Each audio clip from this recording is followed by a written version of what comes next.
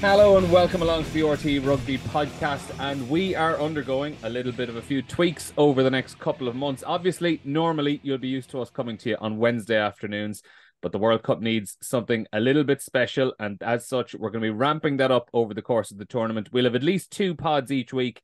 There'll be Tuesdays and Thursdays, more or less, between now and the rest of the World Cup. And even if Ireland get knocked out at the pool stages, we will keep up that scheduled 2, maybe even a 3rd podcast each week if there's some big and breaking news.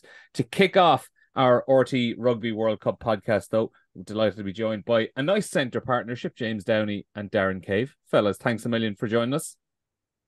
Thanks for having us. Actually, that reminds me, Ireland Centre Partners, what year was that, Jimmy? 2013, yeah.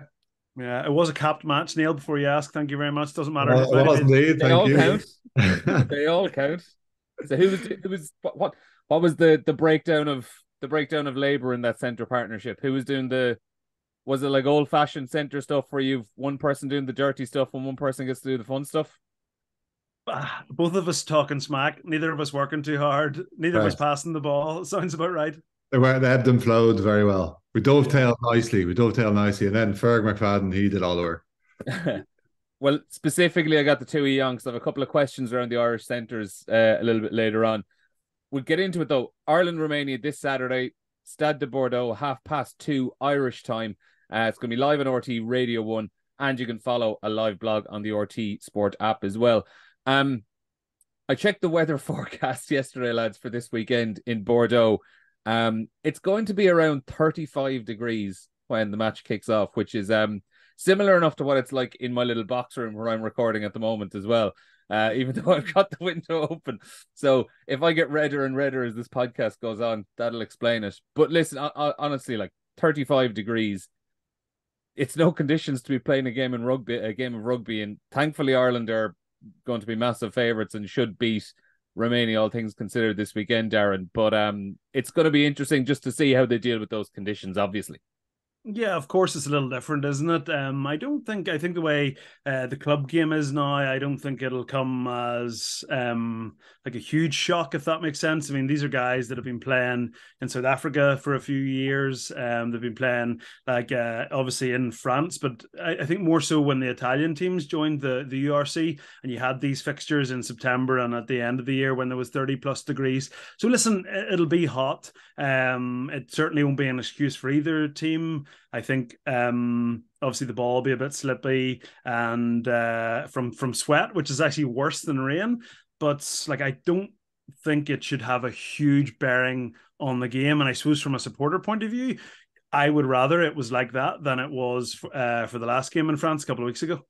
That's fair, boys. Yeah, that's a very fair point. Crucially though, like when I was thinking about it, and 4 years ago, obviously there was a massive heat factor, James, as well in Japan, but humidity was probably the bigger thing there. Again, I was looking at the forecast. While it's going to be incredibly hot, there isn't going to be much humidity there. You're right in the coast in Bordeaux. And I don't know, depending on what maybe way the shadows are coming in, you might find a nice little patch of shade in the stadium as well. Yeah, look, it's a case of players are well used to it now, as Darren mentioned there, and it's they're used to playing in France, they're used to playing these conditions, and they'll have that breeze. You're right in what you say about Japan. That was a different situation, but these players are well conditioned to it. They'll have done their Portuguese training, and I'm sure it'll stand to them when they get over to France. But look, once they're in there, again, I agree with Darren. It's not going to have too much impact on their game. It's going to be tough out there for some of them, you know. Maybe might see a few people cramping, but hopefully not too badly. But ultimately, I don't think it's going to have too much of an impact. It'd be nice for the supporters, and hopefully the sun cream will be out. Yeah, I was going to say, would it have a greater impact on the supporters than the players? Well, there will be a few people potentially having a few drinks and a few red faces after.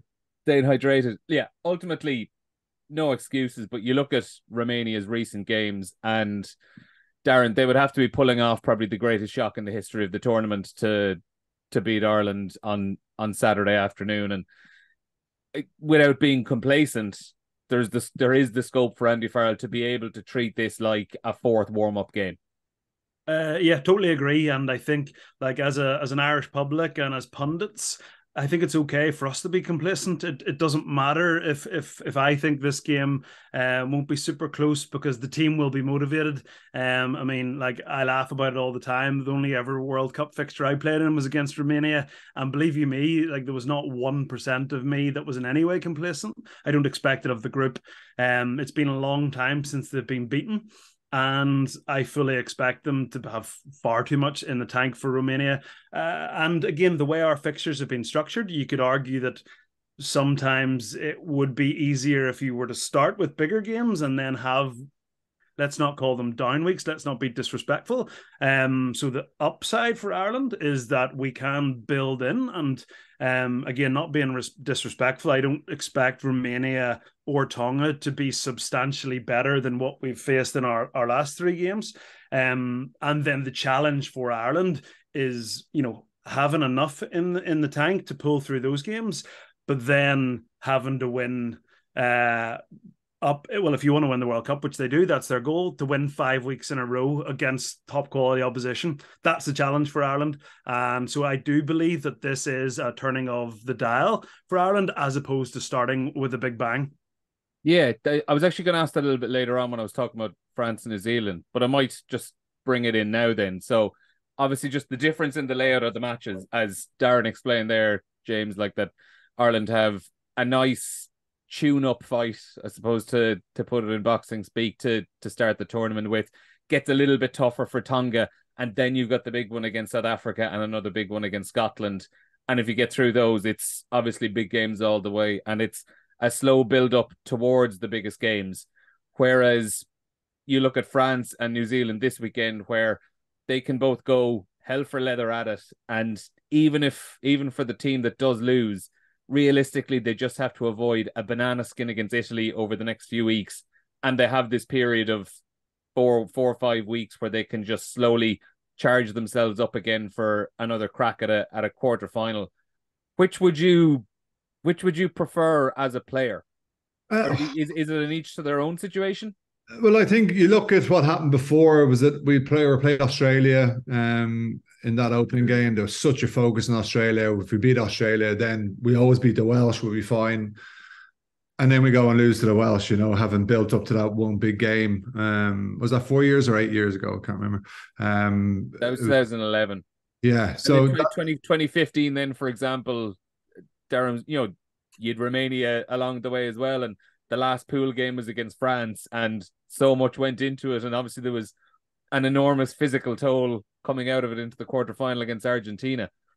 Yeah, it's one of those. Listen, it's going to be a hindsight answer. In 2015, when I was there, I think we went Canada, Romania, Italy, France in that order, which is perfect. Just ramping the dial. But actually, what happened was the further you came along, people picked up bans and people picked up injuries. That is going to be the challenge for Ireland. Like if you start with a bang with a huge fixture, and then you maybe had a couple of games after, you have players, especially the way the game is now with head knocks. It's like there are going to be, and bans. There's a lot of players getting banned at the minute. There's a lot of players getting head checks and concussions at the minute. There are players that are going to be missing for 1-2 weeks. And the way the fixtures are laid out for Ireland, it'll be a tough run. Where the other side of it, I do believe Ireland are the most prepared they've ever been in terms of depth. People love talking about that 2015 World Cup and the lack of depth, which I actually find quite insulting, because I was one of the ones. But listen, I'm just here to be honest. I think the likes of Finlay Bealham was really improved. The game he played against the Box last November, for me, kind of dispelled this myth that whilst Tadhg Furlong is a world-class player, if he's not there, we're fudged. We're not. Finlay Bealham's a quality player, and it's a real boring kind of soundbite. But for me, it's just Sexton. I believe Ireland are the best team in the world when Johnny Sexton is playing, and it's nothing against Ross Byrne or Crowley. Really good players. I just think Ireland are a top 5 team or a top 3 team when he's not playing. So and that's going to be interesting about selection over these first 2 games, to get him to a level whereby he is at his absolute best for a guy who hasn't played in absolute months. And it's going to be interesting to watch. And I'm glad I'm not actually making the decisions myself. I think though, sorry Neil, I think on the back of that, like of Sexton coming in, I think he's one of these players, and the modern player now, you don't need 2 or 3 games to kind of get into it. I think you see like Robbie Henshaw can do it, Tig's done it before. These players get dropped into it and they're ready to go straight away. It's not as if he needs to get a bulk of games under him. Okay, he's done a little bit in Portugal. I'm sure they're running him out in camp. He's doing plenty there, but he will. I expect him to start this Romanian game just to get into it, get used to playing. They play at a half, give him 40 minutes to get him into the legs, and then bring on or reward someone else. Ross Byrne hasn't had great minutes, so Jack Crowley deserve it. Like there's some tough selections, as Darren said, but Jonathan certainly needs to play in that first game and get some minutes in his legs, and then hopefully build up second one, and then he's raring to go for the third. On Johnny, the fact as well that not only is he coming in off a long spell, but this is his last campaign in rugby. He has 4 or 5, maybe 6 games left, depending on how well things go. We've seen it in the past with some players where this idea of the last dance can bring them on to even greater levels. We've seen it other times with players where the pressure of it gets a bit too much. One for both of you, I suppose, how confident are you that we will see the better side of Johnny Sexton dealing with the last hurrah, so to speak? Listen, it's a really interesting question. So the first thing I should say, I fully agree with James. I'm actually not worried about his form at all. I just think the quality of player he is, the influence he has on the group. I think, listen, this is a very un-Irish time for us, right? Because like we've loved for years, like from when I was growing up watching Ireland, being the underdog and creating this chip on the shoulder mentality that everyone hates us and nobody respects us and all these reasons to make us punch above our weight. I think as an Irish person, what I find scary about this World Cup is that like we don't need any of that. Like we literally, I saw something on Opta a week or two ago, and there was some like artificial intelligence used over the last 10 years worth of fixtures to play at the World Cup 10 million times. And Ireland won it the highest amount of percentage of times. Like, so I don't think we need this. Do you know what I mean? I don't think we need extra motivation. I don't think Johnny Sexton's swan song comes into it. I think I think Ireland are the best team in the World Cup. And people love saying, oh, but the Springboks this, and oh, France are at home, and oh, the All Blacks will come good, and oh, England could do something. And I wouldn't disagree with any of those points. But what I would say, who wants to play us? Like, I've absolutely no doubt that nobody will be licking their lips at playing Ireland. Absolutely nobody, because Ireland have beaten every single one of them, you know, not every time, but consistently over the last 4 years. There's probably no team that's better off against us in a head-to-head. So, I think we need to keep the Keith Earls sort of all that emotive stuff in the background and just stick to our plan. I think they're really well prepared, and that's them well and truly scuttled now. Does that say a lot then just about how they've changed over the last few years, where the motivating factors are less about passion and occasions and things like that, and it's more just about the X's and O's of rugby? Yeah, I think so. I think what Darren says there is quite interesting in terms of, like, we look at that passion. Like, we used to play England per se, and I'd be kind of going, oh, geez, this is a big game. Like, we need to really step up to this, you know. Then we played them this year in the Aviva, and that last game, I was like, we'll win this quite handily. It depends on how much, you know. And they're so comfortable, and it's the mindset change that we have to get used to in this country. Completely agree that it's like we are one of the better teams, or if not the best team in the world out there. We have a good chance of winning this World Cup, and I think it's the players believe it, and they will go out there, do their jobs. They're professional players. It's not about hand on heart anymore and getting 20 minutes out of it and trying to hang on. Then we're in control. We know what we have to do. When we do everything we need to do, we're better than most of these teams. As Darren said there, we've beaten every team out there. So I completely agree with him there in terms of who wants to play Ireland. Yeah, I don't think anyone realistically will want to play them. The team for this weekend going to be announced on Thursday in a couple of days' time. What are you expecting from it, just in terms of the breakdown would you be thinking along the lines that Andy Farrell will be going as close to full strength as he can and make some rotations then for Tonga to rest up a couple of bodies ahead of South Africa? Or would you be picking the kind of combined A and B team and then building up slowly into Tonga? What would be the personal preference there?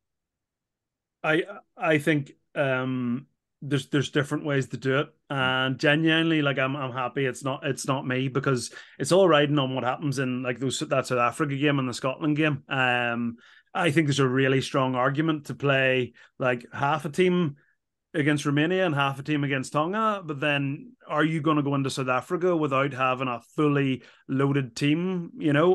That's a big brave call. But then again, when South Africa comes along, your rotation is kind of over. Maybe a cup, but you're like, ironically, of all the teams that I think could overachieve at the World Cup, if they were in a different group, I would actually say Scotland. So I think Scotland are more the banana skin. I think they're a really good side, and I wouldn't be surprised if they won 3 games at this World Cup, honestly. So I genuinely, I know I'm here to provide insight. I've no idea what he's going to do. I mean, he has to use squad players, but at the same time, like, it's all about being locked and loaded for that Springbok game. And to get even deeper into it, I suppose the other interesting thing about this World Cup, and it's interesting listening to James before, the reward for topping your pool has always been so high.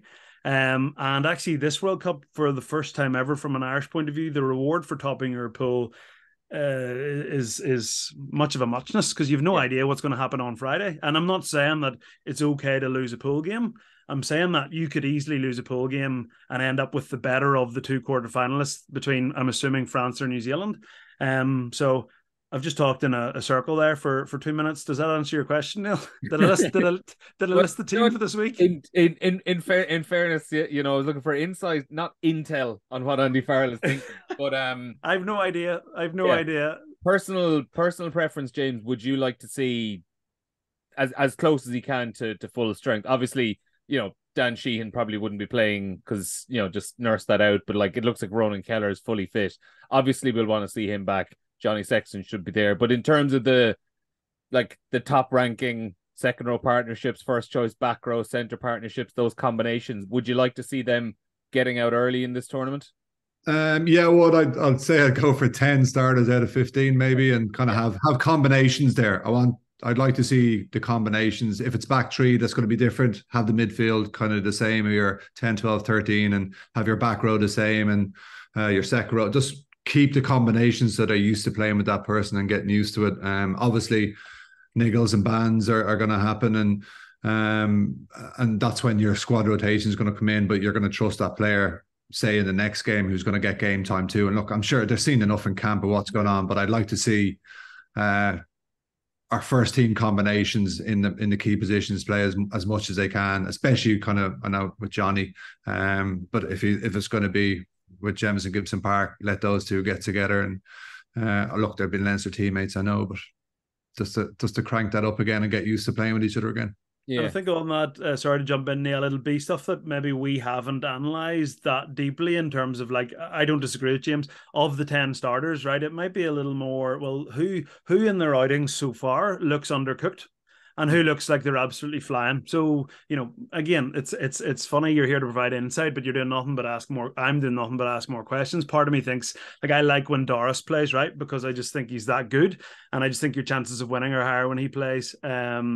But then I would look at him and go, well, he's a guy who looks like, at the minute, he doesn't look like a guy who you're going, right, he's undercooked.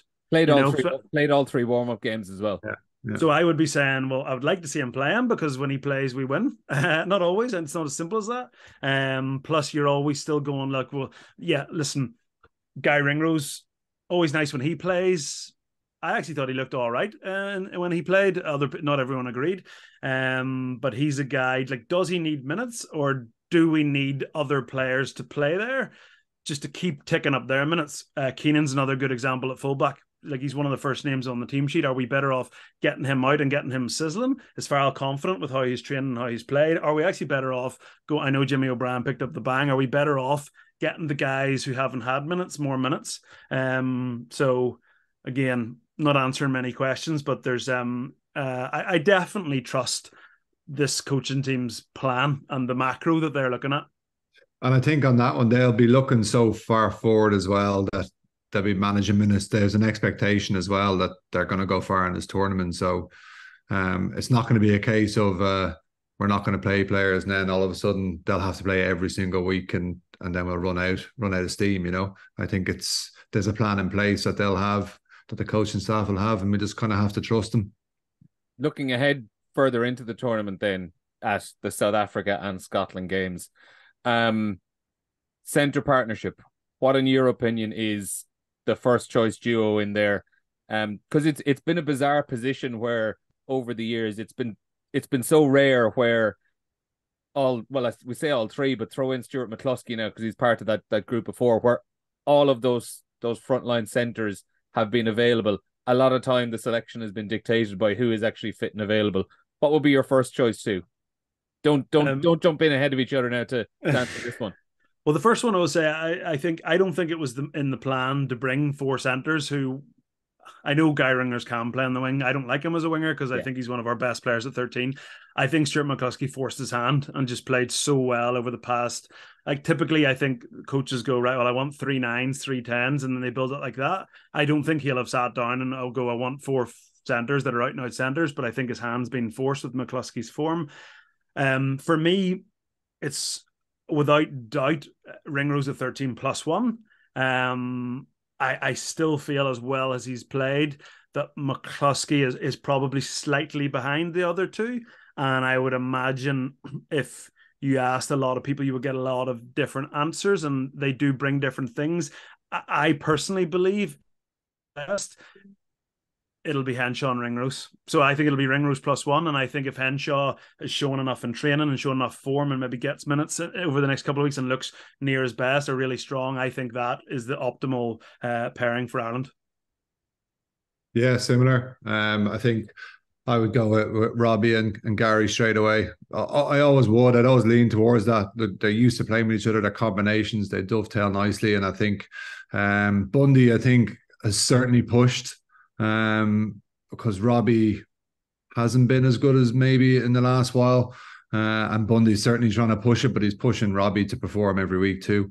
And I think McCluskey just brings that little bit extra. I just see him as potentially playing in the first 2 games and then seeing how they go. I think if you're going to go physical, I would go for Bundy more so than Robbie, you know. Again, depending on your opposition, you can alternate that regard. But for starting partnership, it's got to be Robbie and Gary. Because then, as I look at it as well, if you have Jemison, you've got Johnny, you've got Robbie, you've got Gary. 4 Leinster lads who play week in, week out with each other and know what everyone does the whole time, and they don't need that much time together to have to know what each other's thinking. You wonder just could it slightly work against Robbie, the fact that he's our call it backup number 13. I have heard some stats recently. I think he's actually might have played more games at 13 than 12 for Ireland, or maybe it's that stat under Farrell or whatever it is. But I wonder, in terms of a starting role, could that slightly work against them if he's getting, because he is going to have to play minutes at 13, right? I think people, McCluskey and Aki played in the centre together against Italy last year. Probably didn't go as bad as everyone thought, but it felt like the one narrative of Italy was that Bundy and Stewart can't play together. So I just wonder, could that slightly work against Robbie? Equally, he could play 13 in one of the first 2 games, get his confidence up, get a stormer, and then you slip him in to that sort of 4 or 5 players, 6 players. Actually, if you include 2 of the back 3ers and make a real strong backline for Ireland. Yeah, it's certainly not an area of the pitch where you're questioning any depth for Ireland anyway. That's for certain. One of the final points to make on Ireland, you kind of hinted at it earlier on, Darren, just with cards and even things like head injuries and stuff like that are going to take a little bit longer. Specifically, though, on the cards, this feels like it's going to be the World Cup of the yellow and red card, because it's just happening so often. The importance of keeping 15 players on the pitch at all times, and it's something I've brought up in the podcast a good bit over the last few months. I've been keeping tabs on the cards that the Rugby Championship and Six Nations sides have been picking up. So those 10 sides over the last 2 years, Ireland have had 2 yellow cards in their last 24 games, which is just serious going. Of the Six Nations and Rugby Championship sides combined, that's 2 cards for Ireland out of 172 cards combined across the 10. So Ireland are accounting for just over 1% of the cards that those 10 teams have picked up. This would not be a good time to start picking up a couple of cards, would it, after a couple of years of very, very good work? No, and I'm genuinely scared to say too much about it, because I know how these clips resurface after an incident which may or may not happen. But don't worry, because I threw out that statistic, I will be burying this clip if okay. So if something again, listen, I do think in terms, like, we're chatting about emotion, and you think back. I totally agree with James, thinking back of, like, scream the anthem and try and knock England's heads off. Like, it's different now, and Ireland are the best disciplined international rugby team in the world, right? I'm not sure where that stems from, but that is the facts. They are actually, this is your fact, Neil, so don't try and soundbite me with this. If there's a red card in the World Cup, statistically the least likely team of the big teams to get a card. That's fact. That's not my opinion. It is my opinion, but it's fact. It definitely, with the way fixtures now are, big players, it doesn't take much to get a 2-3 week ban. That happens against Scotland and a player is out for the World Cup. And I do think it's an area which has helped Ireland excel. And I'm a big fan of this bunker kind of idea, and probably surprised that in all of this, and we love to criticize World Rugby, and I would be in the party that thinks some of the Farrell the personal criticism of Owen Farrell has been a bit ridiculous and frankly wrong. But I do think it's strange how much, as like a rugby public, like, the players have got to do better. This is not new now. This is like, I think the Billy Vunipola incident against Ireland, and I was watching him complain to the referee as he was being carded, and I thought the process from the officials was brilliant. He just said it meets the threshold for a yellow card. See you later. And Vunipola, and I thought to myself, I would genuinely love to hear his defense, genuinely, because he's led with the shoulder. His arm's tucked. There's force, and it's hit him on the chin. I find it that we're very quick to criticize World Rugby and referees, and like, the players have got to do better. And it's going to be a great World Cup on that front, because if the players don't do better, in terms of lowering their body height, not having sloppy technique, they are going to be punished, and their teams are going to be punished massively. So, I do think it's something that's strongly in Ireland's favour, not just in the tackle, like in the game. They don't give sides a lot, and it makes a big difference. Yeah, and ultimately, James, it does go to show that this isn't a thing about luck. Sometimes you just, there are yellow and red cards, and people say, well, what can a player do? He can't get out of that situation. And the numbers would show that certain sides are picking up a lot more yellows and red cards than other. And the numbers also show that the likes of Ireland and France are streets ahead of a lot of other teams when it comes to discipline. So it does show that, like, coaching comes into it, and teaching players the correct ways to go into these tackles and to go into rucks to avoid getting themselves in these situations.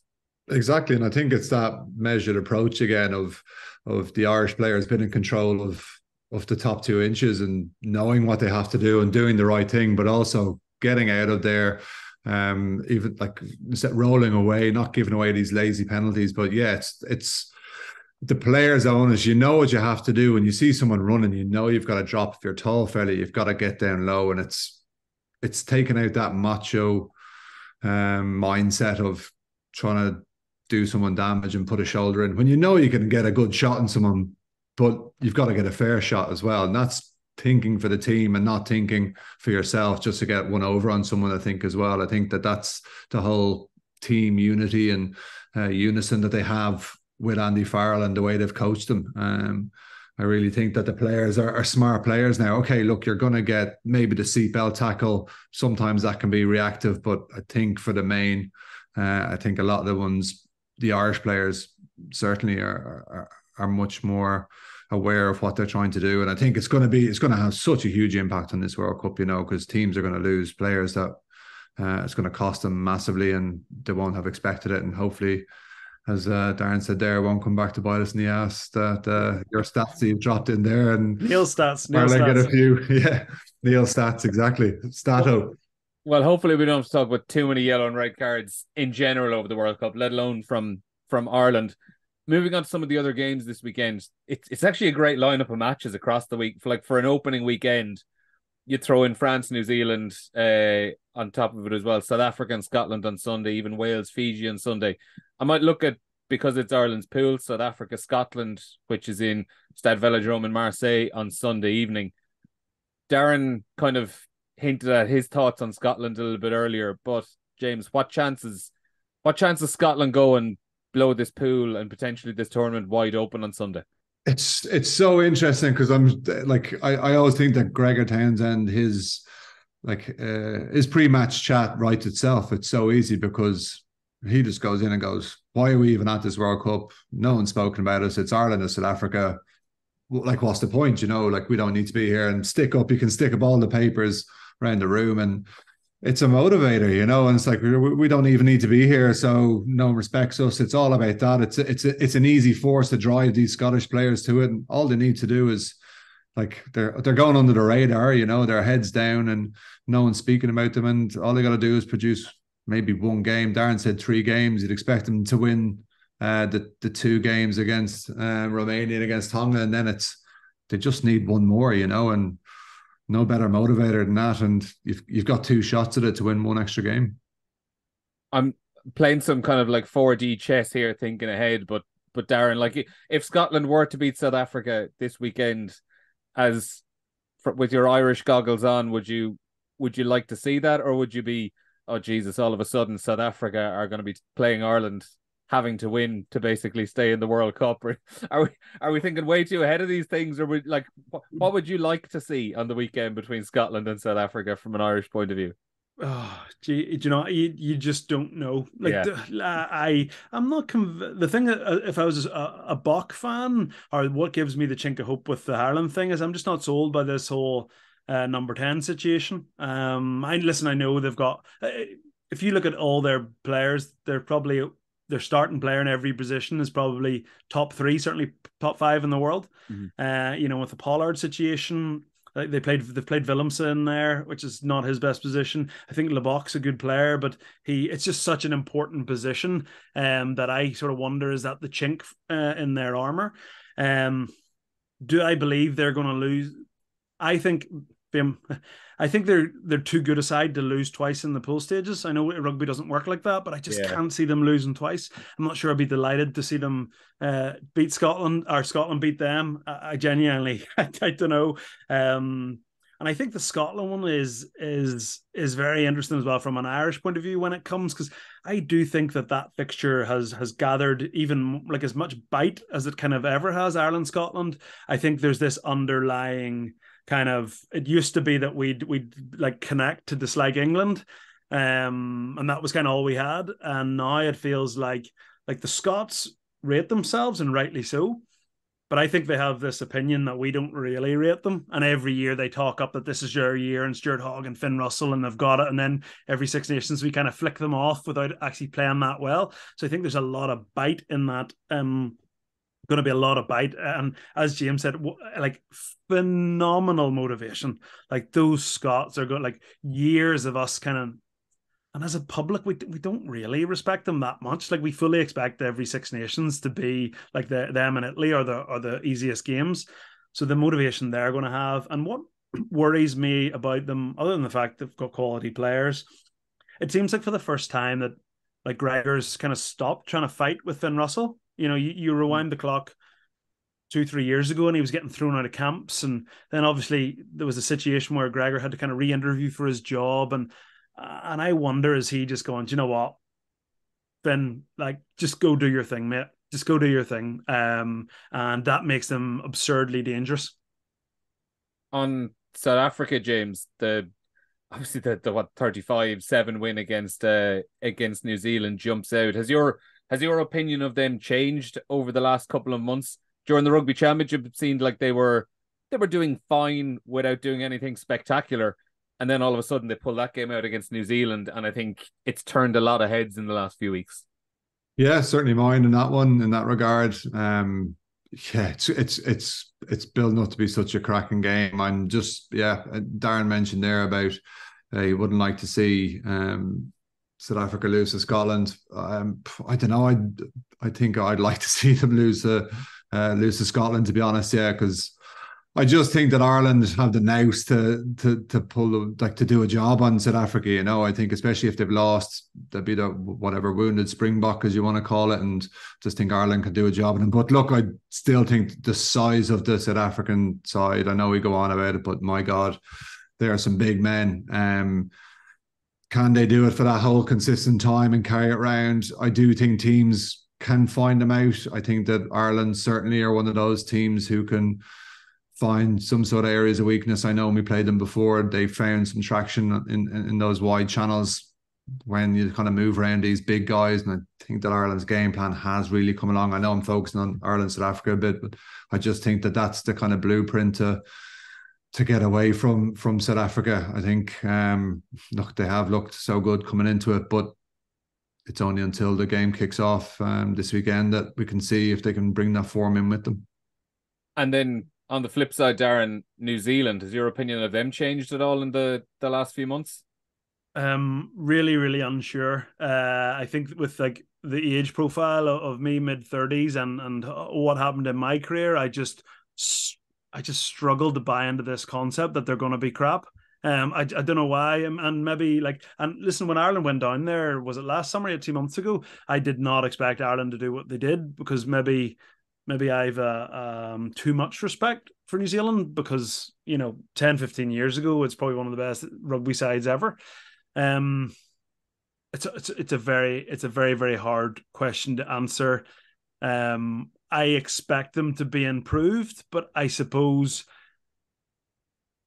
in terms of you think of 2015 and 2011 and the fear factor, and I'm not sure any of the big teams can be petrified of New Zealand, given who's beaten them over the past 2-3 years, and given that South Africa result, and I think that's a big thing. Confidence. I don't think anyone's. I think traditionally teams will go into play in New Zealand going, we've no chance. I don't think teams will do that. I think teams will see them being sort of there for the taking. And then just what an absolutely incredible first game we have on Friday night, New Zealand and France at Stade de France. James, on France, so first with the Roman Ntamack injury, Cyril Boy picks up a knock. He's out for the first few games of this. Paul Villemse out as of last week. Jonathan Dante looks like he's going to be a doubt for the start of the tournament as well. Bit by bit, there's a few injuries creeping up around France. And throw in on top of that now this controversy over the last few days after they called up Bastien Challereau. For those who don't know, a lot of criticism of the Montpellier second row. He has a conviction for a racially motivated assault, which he denies. He denies it was racially motivated. Former France captain Thierry Dusautois is among those who've come out and have been very, very critical of his selection. And all of a sudden, James, between the injuries and this controversy now, they've found themselves with, there's a lot of pressure. There's a few clouds building up on top of them as the host nation as well. It just has been interesting to see how things have tightened up around them over the last couple of weeks.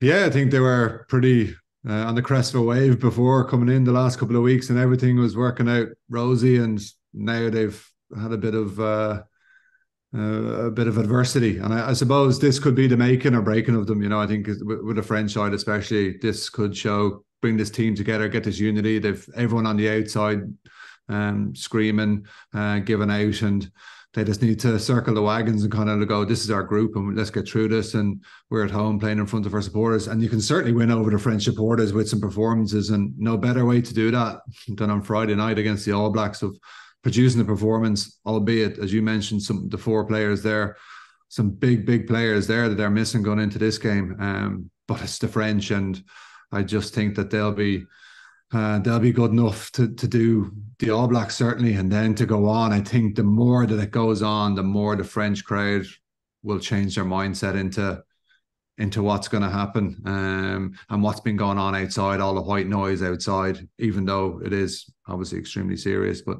I think that the French crowd have the ability to forget. Do you see them dealing with that pressure in the right way, Darren? Again, it's hard to know. I feel like I haven't answered any of your questions. Sorry. It's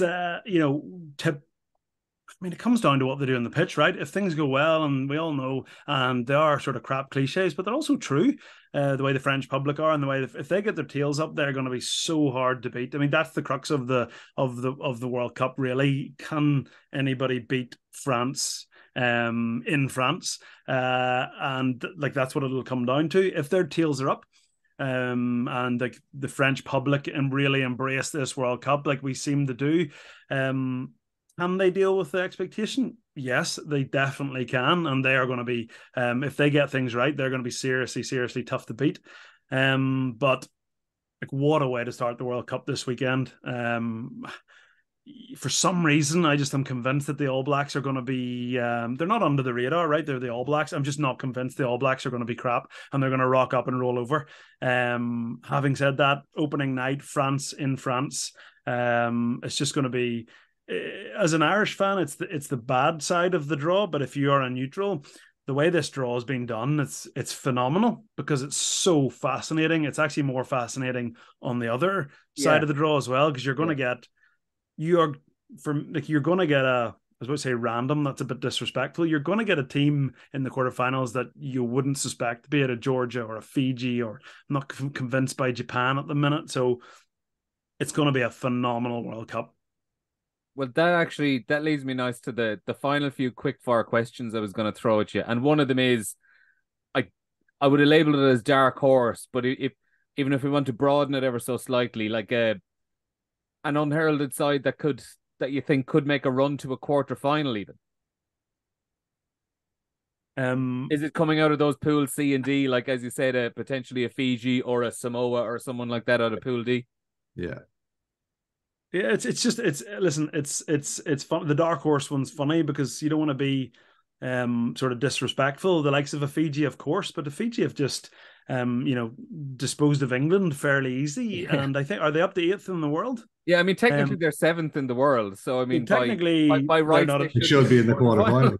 Yeah. So, listen, on our side of the group, I think Scotland are capable of doing something. Yeah. Listen, it could have come down to bonus points, and ultimately, I think they're a very good side. And of all the teams complaining about their draw, they're probably should be top of that list. I can't really see Italy doing too much damage. And on the other side of it's just a lottery on the other side of the draw, really. Typically, I wouldn't be a big what's the word, like promoter of Australia, but I think I just wonder with the Eddie Jones factor. I think the same with Wales. Wales look bang average, but I'm just convinced that Gatland will have them. It wouldn't take much to have them better than what we've seen. And Fiji looks strong. Who knows? I get that Georgia could do something, but I'm not convinced they will. So I don't know. It's an absolute lottery, isn't it? I think Fiji have a real good chance at the quarterfinals, but as I said, they're the 17th. They're the 7th best team in the world, so it doesn't take a sort of rugby pundit to tell you that. If a sophisticated algorithm tells you it. Yeah, that Pool C and D it's going to be the absolute Wild West. It's making for some brilliant games. The more simple predictions then. James, I'll go to you first. Who's winning the World Cup? More simple. I think if France get their tails up at home, I just can't see beyond France. But I do think that Ireland have one hell of a shot at trying to get to that final and trying to bring home the cup. But I just at the moment can't see past France. I'm sure Darren will just sit in the fence. Do you know it's one of those, like, I mentioned that 10 million times of playing out the World Cup. And I think the big four teams, as we'll call them, accounted for like 83% of the victories between the four. So I do think like, I think if France can keep the thing together, I think France, but I fully believe that Ireland can do it. And I think, of course, I believe the Box can do it. While I don't think New Zealand will be, I think New Zealand will be better than they have been. I'm not convinced that they're good enough to in say like the space of 5 weeks or 4 weeks beat, well, you know what I mean, like either beat France and then beat the winner of, and then you might argue the semi-final might be a sort of, reluctant to say weaker side. It's the weaker side of the draw, and then beat another top team in the final. I don't think the All Blacks will do it. So I think there's 3 sort of clear favourites, and I would, gun to my head, probably just France. Gun to your head, then, where are Ireland finishing? I mean, the Ireland one's so tricky, right? Because you always, the phrase, heart ruling head, right? Yeah. And I actually feel I'm the other way around at the minute. Like my heart is saying something will go wrong. The quarterfinal, not because I want it, but like the Irishness in me and following Irish team and being part of an Irish team with good hopes. I just feel like the Irish in me feels like something's going to go wrong. The logical person is saying, of our 33 players, there's probably Cian Healy's probably the only one who's missed out. So going into a World Cup, we've never been the best team in the world before. We've never had so few injuries. We've never had so many players that are genuine world class. We've never had so many. We probably have at least 5 players that are the top in their position in the world. That's what my sort of the stats tell me. Neil, they're the best disciplined team in the world. They're not far from home. All those things are telling me that we are going to be really, really, really, really close. But I just have this bad Irishness inside of me thinking something's going to go wrong. So where are they going to get to? I think given we can lose a group game and still win that quarterfinal, I don't think we've ever been in a position like that. What I genuinely believe, I think we should get to a final, because if the Box beat us, we will get another chance in that quarterfinal against France or New Zealand, which will be a tough game. But I think they're the best team in the world, so I think they'll get to a final. Couple more quick ones then. James, top try scorer. Who are you going to go for there? Well, I was thinking before coming on this about it, and then I was like, "Oh, geez, I'd like to see the All Blacks could get going, and now Darren's absolutely lambasted the All Blacks there." So we want very few All Blacks tries. Wes Goosen slipped right back across the team. Well spread out across the team. He slipped back in. Wes Goosen was going to be my little kind of, maybe he could slip in for a hat trick or 4 tries, or we don't back to those Japan losing 109-0, I think it was back in the day. Just getting certain amount of tries. Who's going to be top try scorer? Peno. Darren? That's literally exactly who I was thinking as well. Do you know what? No problem in doubling up. I mean, it's a logical answer. If I was more professional as a pundit, I would probably look very hard through the groups and see, like, I'd do a little bit of work on the particularly easier matchups. There you go. So somebody's going to score 4 against Chile or Portugal, then that's probably 3/4 of the way to being your top try scorer. But I think Peno, I think France are going to score a lot of tries. He's a quality player, and it's a bit of a boring answer, so apologies for not doing my homework and for doubling up on James's answer. No, you could double up on those. Just as long as you weren't swapping notes before the podcast. I did have player of the tournament down, but I might actually just tweak that now. Rather than make a prediction on who the player of the tournament would be, I'd be curious to see what player are you just looking forward to seeing most that isn't Irish and also isn't Antoine Dupont, because that's too easy an answer. Finn Russell in the World Cup over there in France. Hopefully, well, not too much, but I'd just love to see him really achieve something at this top level and show the quality that he has. just on that consistent basis. You know, it's fine doing in Six Nations, it's fine doing Europeans, but in a World Cup, just to see, it doesn't have to do it against Ireland now. I was gonna. He can have an off day. He can have an off day against South Africa. Just pull the strings, and you can just sit back and watch his majestic play. It'd be nice. Darren,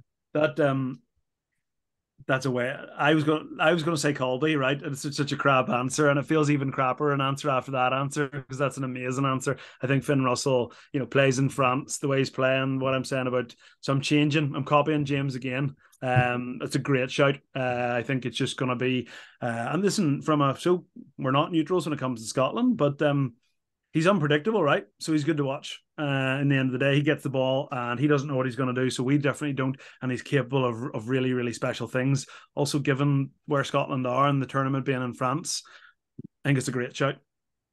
Very good. So Finn Russell, as long as he doesn't necessarily do it against Ireland, have an off day, or he could, or potentially have a stormer against Ireland, but Ireland eke out a 1 or 2 point win. We'll take that as well. Darren and James, thanks a million for joining us. Enjoy the World Cup. I'm sure we'll be hearing more from me over the next few weeks as well, because of all the podcasts we'll be doing. But thanks a million for joining us. That's our lot for today's pod. A reminder, we will be back on Thursday evening with reaction to the Ireland team announcement for Saturday's opener against Romania. And as well, if you have any questions for the panel, get them into us. Either leave a comment on the YouTube video, or you can tweet us with the hashtag RTÉ Rugby. We'll see you then in a couple of days.